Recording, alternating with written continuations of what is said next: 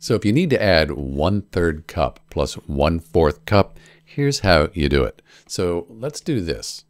We have 1/3 cup plus 1/4 cup.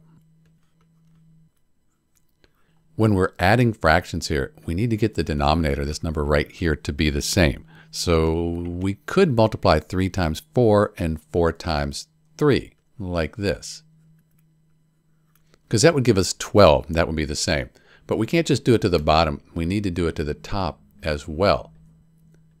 4 over 4 is 1, so we're just multiplying by 1. Doesn't change the value, just the way it looks. Over here, multiply by 3 over 3. So now we have 4 times 1 is 4, 4 times 3 is 12, and 4 over 12, that's the same as 1 over 3, 0.75, plus 1 times 3 is 3, and 4 times 3 is 12. Now this number's the same here, so we're just going to keep that the same, and then we add the numerators. 4 plus 3 is 7, and you end up with 1/3 cup plus 1/4 cup is 7/12 of a cup.